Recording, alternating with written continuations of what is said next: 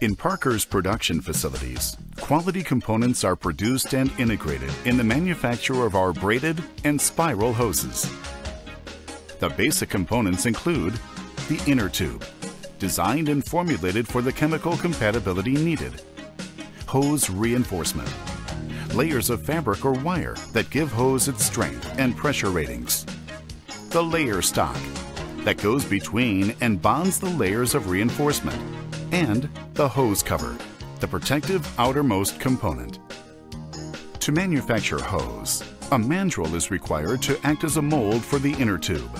The mandrel is removed after the finished hose is cured.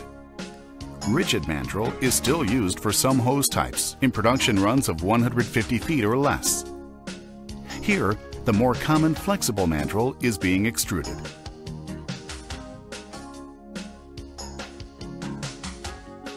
Its OD is measured to the 4th decimal to ensure precise inside hose diameter.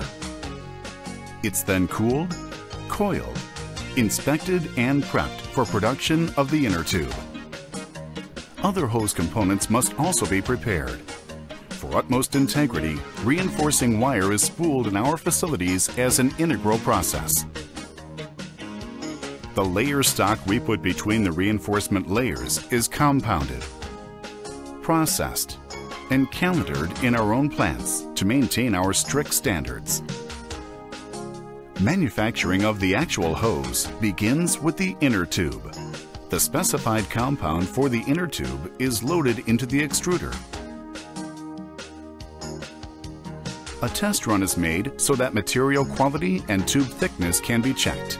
When the specifications are met, actual inner tube production takes place. The mandrel is loaded.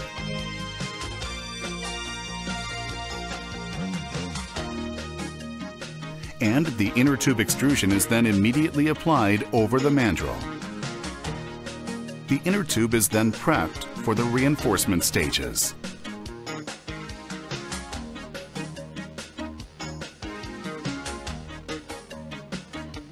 For fabric braided hose, spools of fabric are loaded into a braiding machine. The inner tube then passes through the machine as the fabric is braided around it. Note that the mandrel is still inside the hose, maintaining a precise inside hose dimension. For wire braided hose, a similar machine braids coated wire around the inner tube. Wire reinforcement for spiral hose is produced and applied by similar means.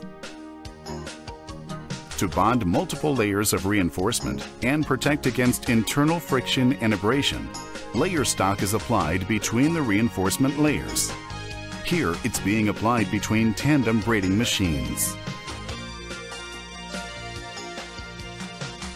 After the reinforcement stages, the hose cover is then extruded right over the hose stock. This is what holds it all together and protects the hose on the job.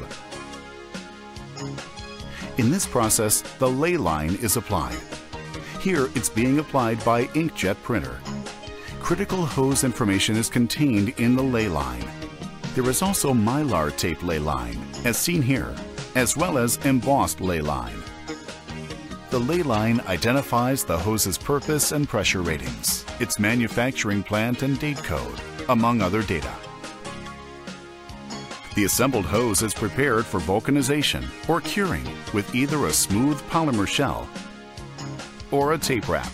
These temporary coverings protect the hose from sticking to itself in the curing oven.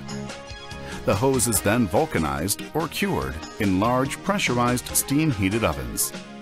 Curing parameters are computer controlled. After curing, the temporary outer shell or tape is removed, and the mandrel is blown out of the hose. The finished hose is then proof tested at double its working pressure for 30 seconds. In addition to our standard cover, Parker offers hose types finished with braided fabric, wire, or stainless steel outer covers for specialized or severe applications. From the finishing stages, Parker Hose enters packaging operations in preparation for shipping to our distributors and customers.